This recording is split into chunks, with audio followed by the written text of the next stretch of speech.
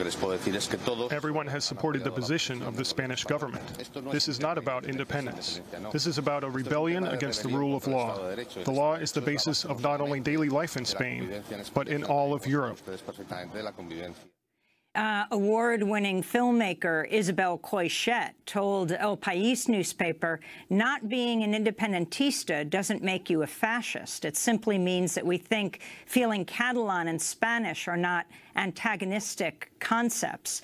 The filmmaker Isabel Coixet also told The Guardian the debate about national identity has drowned out all other issues. She said, "I'm still waiting for someone to tell me what the new Catalan Republic is going to be like," she says. "Frankly, I find it hard to tell the difference between a right-wing centralist party and another one that is Catalan nationalist." Now, she was quoted saying all this before police attacked the referendum vote and hurt over 900 people.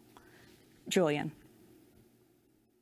Yeah, I mean, it's pretty tiresome. You know, you see the so-called left in Turkey.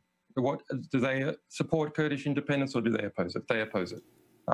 You see so-called left in the Socialist Party in Spain. Do they support Catalan self-determination or do they oppose it? They oppose it. So the same thing happens everywhere.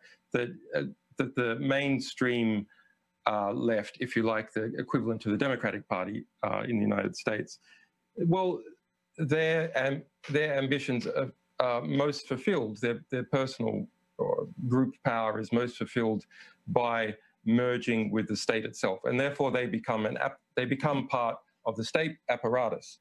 But the only way to keep the state honest in the ultimate calculation is that people have the right to say that they've had enough, as individuals to leave, and as a peoples or an area to push towards succession or some kind of new deal.